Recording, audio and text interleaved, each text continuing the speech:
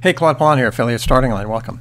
This is going to be the introduction to iMovie. I'm decided to take a look at the application, and this is part one, the introduction. This is going to be about with the user interface. What is this different parts of the screen that you'll be working with?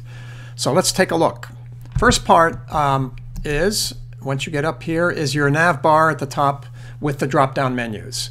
So you have the File menu drop-down, you have the Edit menu drop-down. This is the standard drop-down with all the functions in this particular nav bar up here. And all these functions will come into play depending on which part of the program you're using.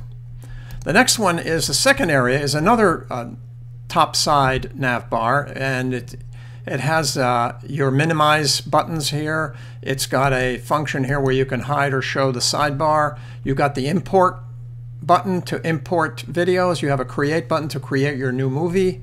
You have a share button. Once you've edited and finished, you can share. This function has been giving me troubles. There is a library tab, which is where you are creating your videos and editing them. There is a theater tab, which puts all of your videos that you've finished into the iCloud, and then you can share them on your mobile devices. And then on the right-hand side, there is an enhance function when you're want to improve the video audio quality of the clip that you're working on, and then you can show or hide adjustments bars.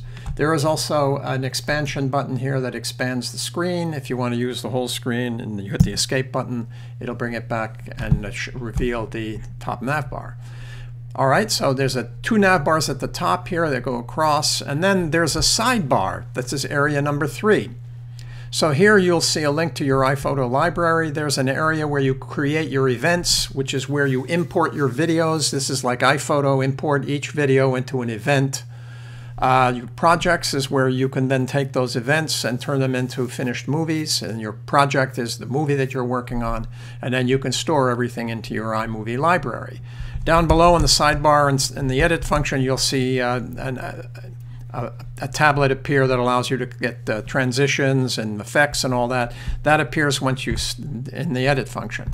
There's a big screen area here. This is where your videos will display, and you'll be able to see what they look like. And then the bottom area down here is an edit area where you will drag and drop your sound effects, and you can edit your clips and all the rest of it. So that's it. This main screen here, even though it's dark, has 5 main areas: the top 2 nav bars, the sidebar, the viewing screen, and the edit area down here. That is the main graphic user interface look of iMovie. In the next one, we're going to import and see how you import and create an event and get things set up so that you can edit a movie. And that's it.